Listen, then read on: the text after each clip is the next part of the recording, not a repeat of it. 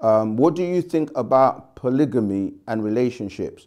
Remember this, Wu Sabat is a culture, it's a way of life, and it's a complete way of life. That means it governs everything we do as a people, and that will include anything to do with relationships, etc. So a lot of people mistake polygyny for polygamy, right? Because people think polygamy is one man having more than one woman. The thing about that question, again, it all depends on the person and the situation, because most men are the one, well, it's not, generally it's most men that would say, you know, what about having more than one woman? In our culture, there are strict rules pertaining to how you get with people in general. And in terms of, you know, what's the purpose, what's the reason? Because there are situations where that is something that would work for that family, you know. So for example,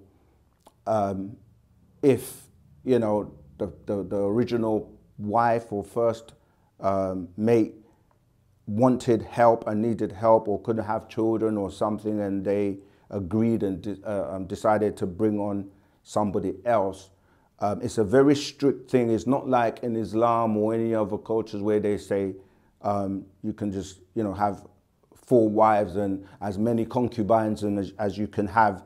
That's not our culture. The same with, you know, even in the world today, a lot of people sneak around and they call it creeping.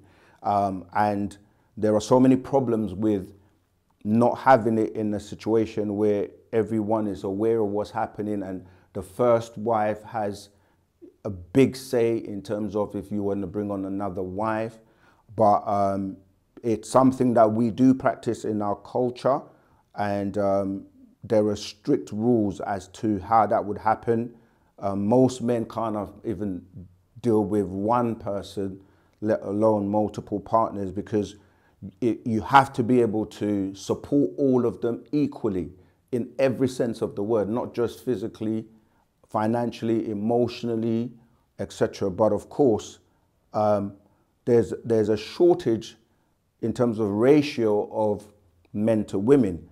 And in order for the future, our future progeny and, you know, generations, you know, because if, let's just give you a little example, if there were 10 men and there were only, let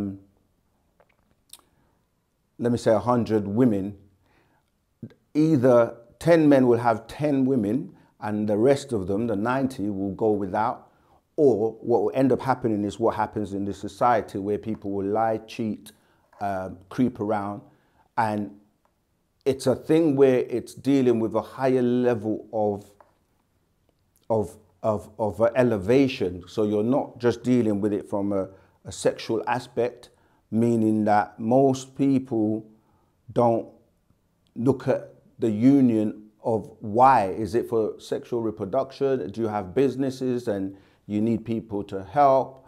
You know, there are many reasons, but ultimately it is about what are the reasons, does it make sense? And each family will be involved, all right? So it's a very broad question. What do I think about polygamy? It's not about what I think.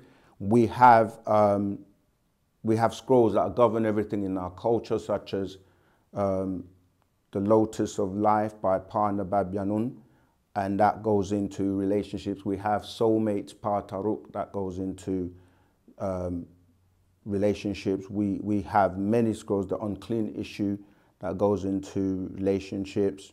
But just search on our website for the different scrolls and ask in class for more information.